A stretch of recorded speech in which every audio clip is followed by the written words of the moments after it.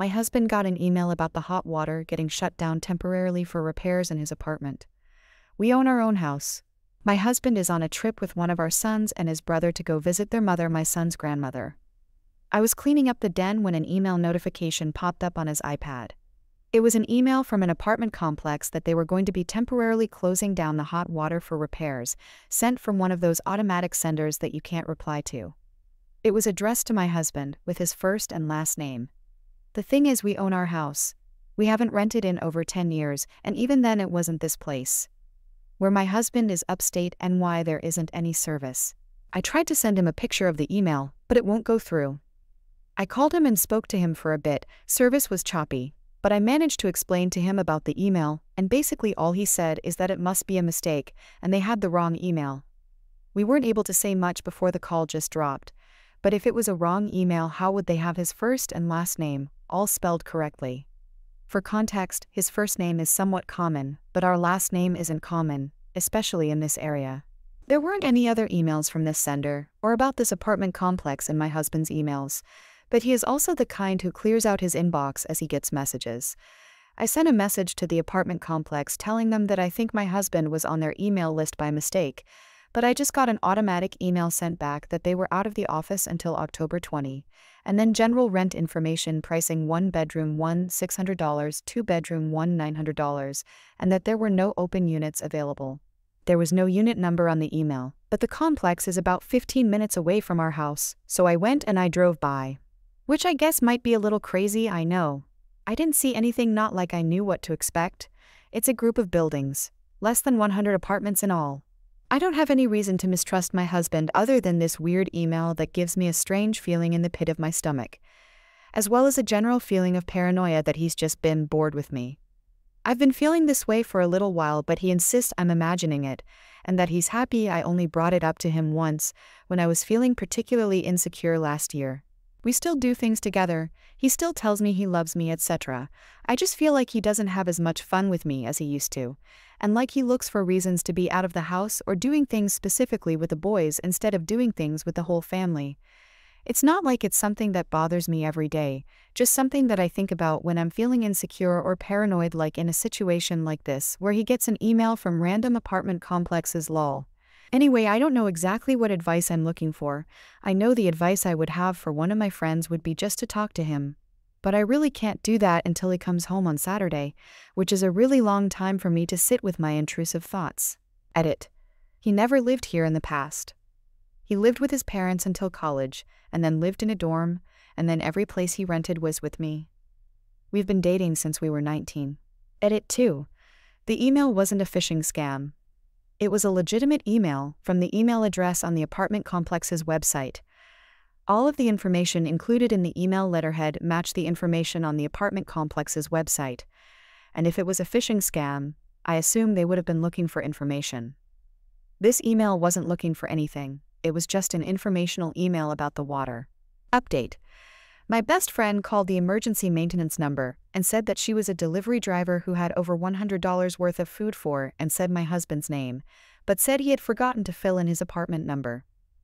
The guy didn't speak English very well, but after she repeated herself a few times, he did eventually say his name and then told us an apartment number. Update 1. Last night, I found out about my husband's secret apartment and my friend went to it. Sorry about the late update. My post was locked by the time I got to it. I'm currently writing this on the write-up state. Yesterday I posted about an email I had gotten on my husband's email from an apartment complex talking about fixing the water. My husband, who is upstate visiting his mother until Saturday, has next to no cell service, so I haven't been able to talk to him about any of this other than saying that the email must have been a mix-up. My friend called and got his apartment number from the maintenance man. Both of us went over to the apartment and my friend knocked. A girl answered but didn't answer the door, just the bell camera. My friend said she was there looking for Adam. The girl said that Adam wasn't there but wouldn't give her more information than that, which I get. My friend was just a total stranger at her door. When we left, I could see her looking out the apartment window at us. I tried to call my husband 1,000 times yesterday and nothing went through. The few times the call did pick up, the service was so bad you could barely hear anything, so I'm headed upstate to confront him in person. I have a copy of the email, as well as a photo of the apartment, as well as a recording of the girl saying that Adam wasn't there, which is a confirmation to me that she knows him. If this is somehow all a big misunderstanding, I'm going to have my husband explain it to me in person, instead of waiting until he comes home. I haven't gotten a chance to read all the comments, but I will go through them now and try to respond to what I can. I haven't slept, so I hope this makes sense. Edit to everyone telling me that I should just wait, not confront him, talk to her first. He's my husband. He's the father of my children. If I'm going to find out that he's cheating on me, it is going to be from him. I'm going to say this for the last time. Please stop advising me not to go talk to my husband about this very serious situation that we are in. I will go talk to a lawyer if need be. However, we have been married for over a decade, we have a family and a life together. I am going to go talk to him. I understand what the situation probably is. I understand that he's probably going to try to lie to me. I'm not a moron. Final update: I confronted my husband. I'm writing this from a hotel room. I went to confront my husband. He knew the minute my car pulled up what was going on. He came outside to meet me, and the first thing he said was, "Did you go to the apartment?" And I told him yeah. So then he said, "So I guess we have to have a talk." And again I said yeah. I'm not going to get into the exact details of it. It was a long talk, and it involved a lot of emotions. She is his girlfriend. They've been together for 4 months. She is under the impression that we are separated and going through the divorce process. His family wasn't aware of this. His brother and mother, who were there, were horrified. I'm sorry, I don't have more to say. I've already contacted a divorce lawyer, a therapist, and a financial advisor. Thanks to everyone for your support. Story 2.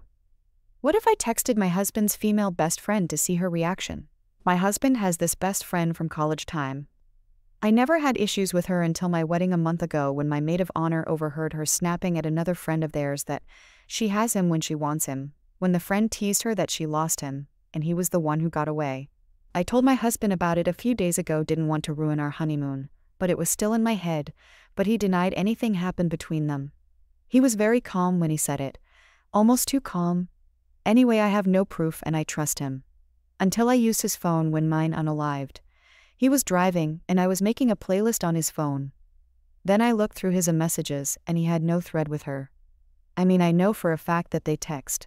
Nothing. I didn't say anything, but last night I literally saw her name pop up amongst the texts. When he went to bed I looked and there were no texts. He is deleting them. Now my question is, if I ask he will deny it. I need to know and I need proof.